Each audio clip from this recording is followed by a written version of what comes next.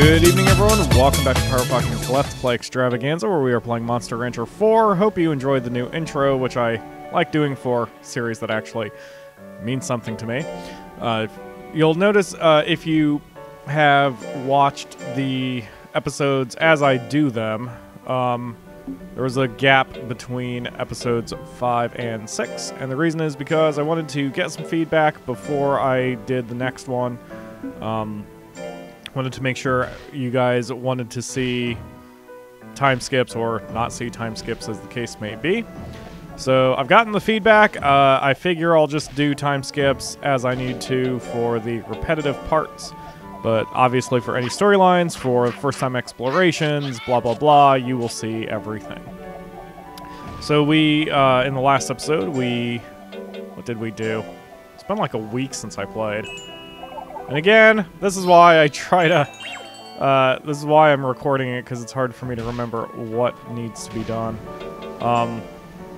What did we do? We beat our first big monster, and now I think we have the next set of competitions unlocked. Garu here. Where'd you go, buddy? There you are. Garu here is now a C-class monster.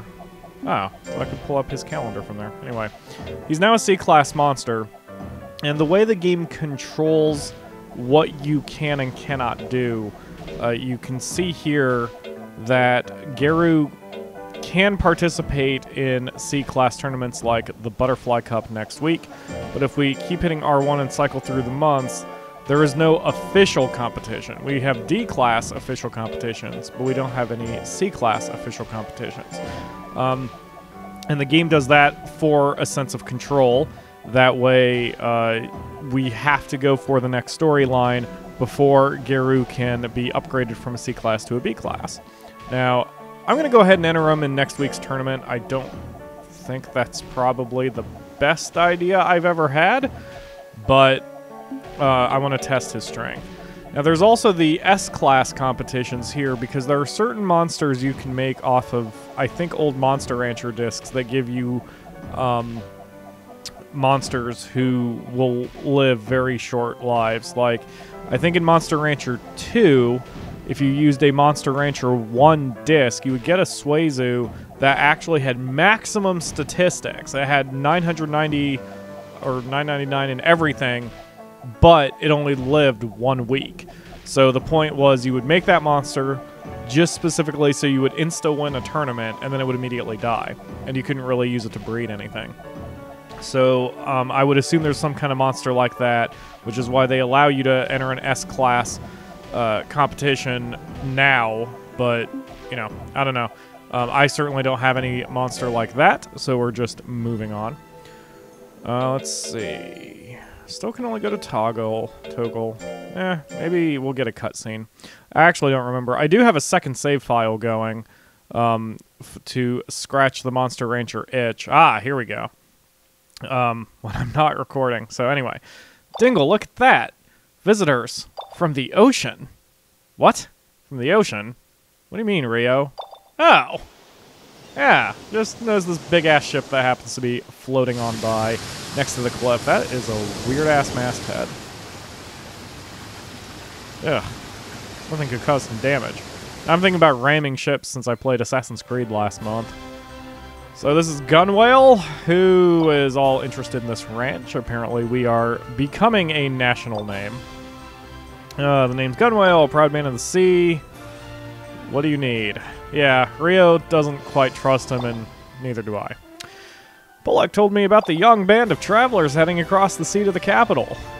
But such marvelous young people can't do without a boat. Gotta love forced perspective. His finger is about as big as his head. So I rushed over here to offer you my trusted sardine, you see. Ahoy! You mean this boat? We couldn't. No, don't be silly. Accept. Okay, I'll take it. We don't have to be polite, Dingle. Let's just jack it. Shit. Alright, so blah, fucking blah. Yeah, okay. He gave us the boat, and that's it. So, yeah, that was the next storyline deal. Let's see. I'm gonna rest Garu since he now has a competition. You know, the rest of you don't frickin' need a rest. I don't know why. I do forget, though, since it's been too long, what their weaknesses are. I think I was working on... No, his accuracy's pretty damn good. So I guess I'm working on his... his defense is horrible. And Maynard has the opposite problem. So we will give Rasta here... Oops. Some training on his defense. And Maynard here will train on his accuracy. And that'll be enough for this week. So, by having a side file, I'm able to experiment a little bit more and trying to remember how to play. Yeah. Sorry about the cameras there. You suck. Stop fucking up with your stupid... Yeah, I don't care. Oops. Now, monsters have, like, they have natural stats that they're good at and bad at. I think I mentioned that in episode 1 or 2. So Rasta here probably has a shit defense stat, in general. But I gotta force him to work on it, otherwise he's gonna be a one-hit kill anytime he gets involved in a fight, so... Alright, we're good. So, next week we will go to Ryu and here. We'll sail across the seas and go forth, but for now we will enter the Butterfly Cup. Since this is the first C-class battle, I will go ahead and record it for you guys. So, next week we will not have a time skip either. Next week in game terms, that is. Yeah. Okay, especially since this is only a 4 monster contest, only 3 fights maximum. Or, well, it'll be 3 fights unless Garu gets injured. Hopefully we don't have that happen. Ugh, those stats aren't good. The stat comparison, that is. Now, in the other, in my other file as well, I also did a lot more exploring and to build up some attacks. Because Garu especially gets some crazy good attacks, but he has to earn them. And so, if I decide that I'm going to go do that, like I said, I'm going to just time skip over those, because I'm sure you guys don't want to see me explore and grind for a half hour. Frickin' die! Stop dodging! Thank you. Jesus. Bow Bow just scares the crap out of me. That body type, I don't know what they're called. Kalo Shade has been helping us out in the comments by giving us some information. I've been calling them class or race. Apparently they're officially called breeds. But I don't know the name of any of the breeds. I do know, now that I've looked it up, this is a Garu. Like, if you have a pure breed, then their name is the breed. So this is a pure Garu, because he's a Garu breed and a Garu sub-breed. And Tiger is the blue wolf-looking creature. Suezo is the single eyeball creature, which we haven't seen yet, and they always freak me out. Mochis are the Pikachus, and I think you are... Yes, actually, I know for a fact, because I'm remembering the storyline ahead, you cannot get a Mochi until you unlock a storyline milestone. And because of that, I have a feeling that there's a Mochi on that disc that was rejected of the Akamura's collection when we ran him through the shrine. And I don't really like Mochis, so I don't really care if that is what's on there. I don't know. We'll see. But you do get a Mochi, and the character has an issue with Mochis, which is why you can't get one until you settle those demons, so to speak. That Pippin over there has a Mochi color set, a Mochi sub-breed. Oh, God. Oh, God. Ow. Okay. Ow. Skewer is right. Jesus. All right. Hang on, Garu. We got this, buddy.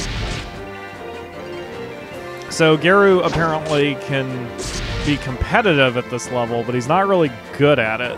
So we have to take that into account whenever we do these fights. All right, hooray, we won the Butterfly Cup. So that gives them a star for the C class. We're one step closer to getting an official competition eventually. Can't do it right now, obviously, since we don't have access to that, words, to that competition, but we will have it soon. Oh, and if you can tell, I'm actually breathing okay unlike the first 5 episodes. It's one of those things, I love this game so much that I really didn't give a crap. Oh, sorry. I didn't really give a crap about my inability to breathe. There's sometimes, like, you know, I'm actually too sick to record, or I just don't feel well, and so I don't record. But I wanted to play this game too badly last time around, so I dealt with it. Okay, I'm being more aggressive on this file when it comes to training. Like, I normally rest those monsters. Oh, good. Okay, Rasta knows what he's doing there. Maynard still kind of sucks. Although I still need to work on their defense. Rasta's, that is. I'll scold you, because you suck, and you're pissing me off.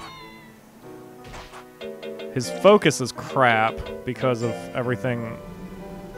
Fine, have a squid. I keep forgetting that you want other foods. I have a notebook right beside me. I should probably write down their foods. Okay, food, potato. And like I said, we're going to go across the sea this week and enter the next storyline competition. I can't believe half the episode's already over. This episode, or this series, is going to be like really fast moving. Alright, we'll praise you. That's weird. You're weird, Rasta. You have a mochi subbreed too. You're weird. Ugh, ugh, ugh. Alright, so we're gonna move to, or sail rather, to Ruin. Something. And it's a much bigger city. Yeah, there we go. Okay, the capital, Ruin. It's even bigger than I imagined. Yeah, it's like Los Angeles. You're flying over and you can't see any, you know, nature. Look at that dingle. It says Ruin Rookie Cup. Wow, a new competition. Let's go have a look. Okay, yes, there are about 8,000 million people in this stadium. Is that you, Dingle? Graham, why are you here? Nice to see ya. What the heck are you doing here? I can't believe you quitting school all of a sudden like that. Twist! I thought we got expelled. Now here's something you won't believe. I became a breeder here. I kind of screwed up this competition, so that's why I'm here. Wow, you became a breeder right after graduating the school. You dummy. There's only one real ace who graduated from Elevy's school, and it's her. Look up on the stage. Take a look at the champion. It's Philia, with her cute little angel nurse person. From our same class, she's the top-ranked Fimba rookie. Thank you, Mr. Exposition. And she's cute, too. She's earned instant popularity. She's really incredible. Wow, everybody's working so hard. I can't wait to battle with everybody. Oh, I'll go to the association and ask if I can enter the competition now. Alright, so every branch has its own association, obviously. Don't know why I'm explaining that. Hello, Pierre. Welcome to Fimba. I'm the receptionist. Hello, we're here, too. First year appointment. Name, please. What? We just came from Toggle. We don't have an appointment. Well, that's no good. I'm sorry. We can't see you today.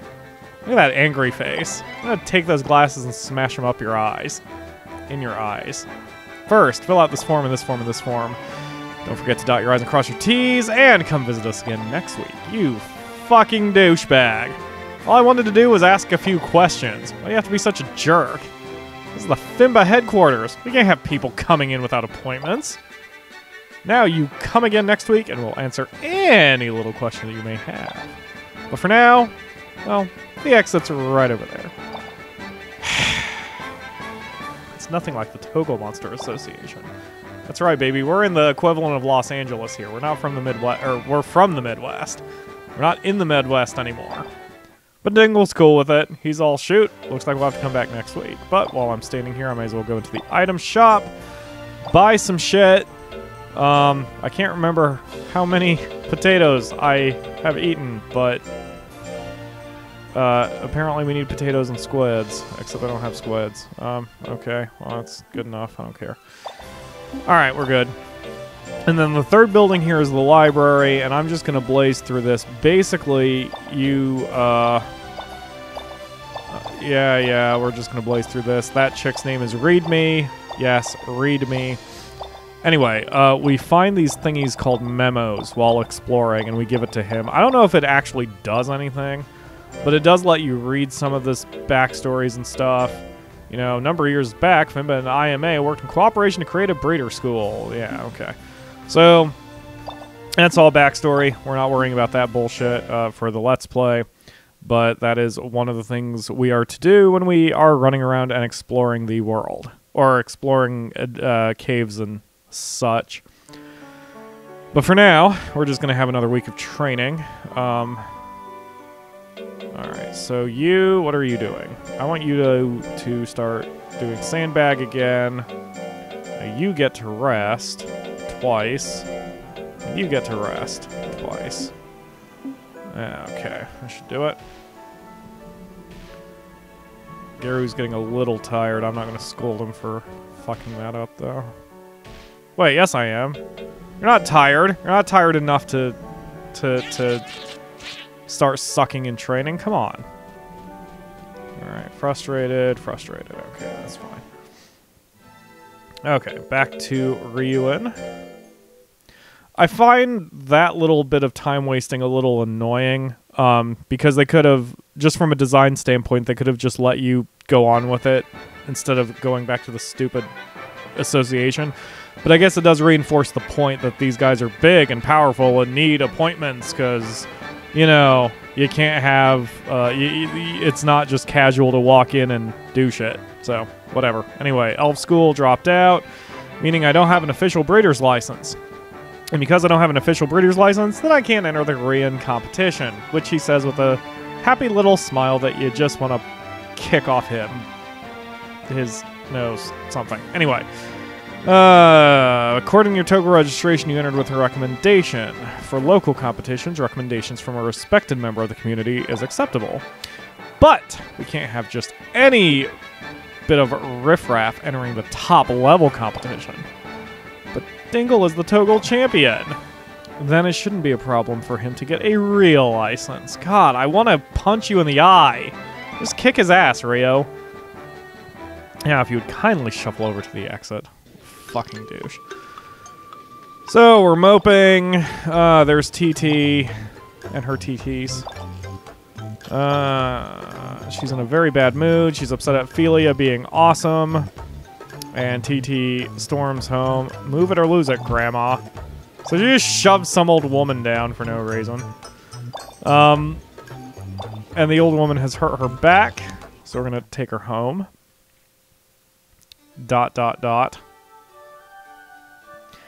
And her name is Maro. And blah, blah, blah. Okay. And whoa, what a coincidence. She happens to be the grandmother of Philia, who is blushing just to see me and my manliness, which is great.